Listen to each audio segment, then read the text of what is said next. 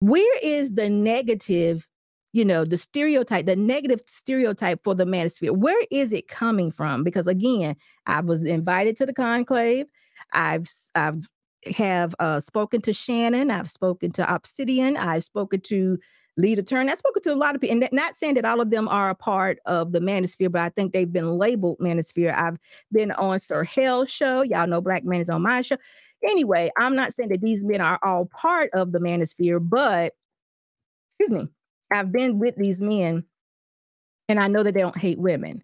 So I was wondering, where is this coming from? Because all I'm always hearing is the manosphere, the manosphere. That is actually the excuse for the behaviors. It's definitely we playing the get back game, tit for tat like that. They said this, I say this, but I'm not hearing the men say this. Now, maybe it's because I haven't gone to their shows or what have you, don't know who they are, but I don't know. But again, you can't make a whole group of people, you can't make them responsible for the attitude or the disposition of one person, because we were actually meant to be together.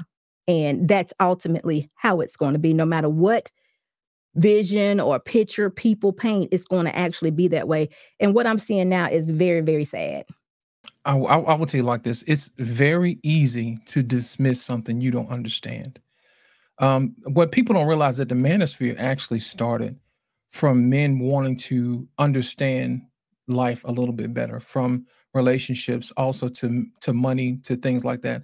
And you visit the Black Manosphere conclave earlier, and I'm Right. pretty sure you get a different perspective now that you're in the presence of those gentlemen. Well, here's the Right. thing: whenever men make a particular point, and it requires other people to make a change as well, then there's always going to be a pushback. It's so easy to dismiss someone by saying, "Oh, that's just that manosphere." Well, there's a lot of change that came out of that. Kevin came out of that. He made his rounds through the manosphere and he gathered up little different things that men were saying. And then all of a sudden he put two and two together, was like, hey, this is what's going on. He said, guys, if you get yourself together, then who are you going to have as wives? And that was his mission. So after that, he was like telling women, hey, the guys are ready. These guys are getting ready. They're doing the work. So once they've done the work, they're going to need somebody who's going to help them. What are you going to do to assist a man like this? And to me, he touched a nerve, because people want to deal with the top people, the winners. So Kevin was letting them know, hey, in order to do that, this is what you're going to have to do.